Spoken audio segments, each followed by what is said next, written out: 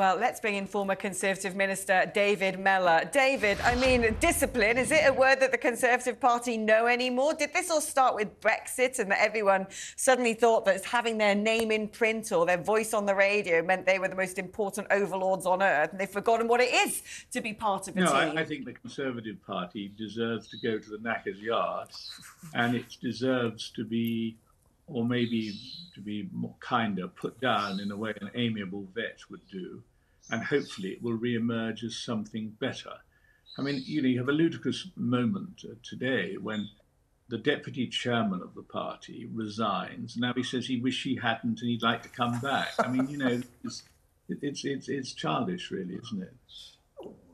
Try to, if you can, David, to put your finger on the central thing that has been wrong with the Tory party. I would suggest probably way back until Boris, but certainly since they started sort of revolving prime ministers like there's no tomorrow. You know, what have we had now? 3, is it, in less than 2 years? And now we've got this guy that's not elected. And as I was saying earlier, if I was to answer this question, I would say that the problem with the Conservative Party under Rishi Sunak is it's not conservative. Well, I wouldn't necessarily go down that track. What I think it isn't is strong enough. It doesn't have a mission, and it is incapable of putting across a credible reason to be in government. Rishi Sunak is a very bright man, but he's not obviously a particularly strong man in terms of his willpower. And of course, he is been made Prime Minister after virtually no experience of anything very much. And so the Tories really need a strong, powerful leader with real personality. Now, they haven't got that. I think back to 1997, and I think back to John Major, who was in similar travails, and the opportunity was given to him to stand aside and let a stronger leader fight the next election. He didn't do so. And as a consequence, what might have been not necessarily a winning position, I think the Tories were, as they are now, in a hopeless position. But if, say, Michael Heseltine had fought the 1997 election as a Conservative, then it would have been a closer run thing. Because the problem with this election is the Tories are looking to lose not just this coming election, but the one after it as well. And that's not much fun. But what is the reason, a good, compelling reason for people to vote Conservative? There always used to be lots of good, compelling reasons why people should vote Conservative when Margaret Thatcher was around. There aren't too many now.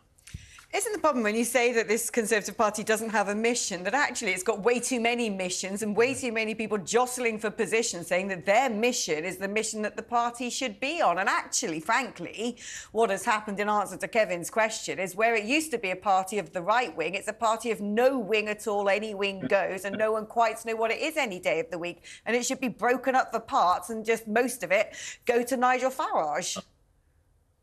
I don't know that I agree with that, but what I do agree with is that the leadership of the Conservative Party is weak, that Rishi Sunak is a very intelligent man, well-educated, and he would make a very good senior cabinet minister. But Rishi Sunak is not a leader. So the question is, are the Conservative Party just going to wander along a path downhill until they lose an election, or are they going to try and save themselves? Now, in 1997, you know, most people probably don't remember Michael Heseltine now, but he would have been a very effective leader at that time because he was a strong, powerful man, but he could be a strong, powerful woman, as Mrs. Thatcher was. But unfortunately, if you think about changing leader, who is there? I mean, I personally think it's an interesting idea about Kemi Badenoch, but one thing is certain, it's absolutely, there's no way the Conservatives are going to win the next election. I think, it's always dangerous to write things off in politics, which is a fast-changing game. I don't think that the Conservatives have any chance. And one of the main reasons why they don't have any chance of winning the next election is that they don't deserve to. They've done nothing to merit the support of a public that must be tried to despair by some of their antics.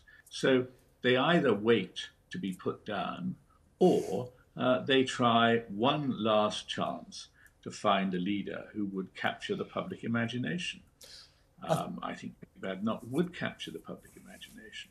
Doesn't mean she'd necessarily be a very good prime minister, because like Sunak, these people have hardly any experience, not at the sharp end of top politics, but the Conservative Party at the moment is in a hopeless state, and it's sad.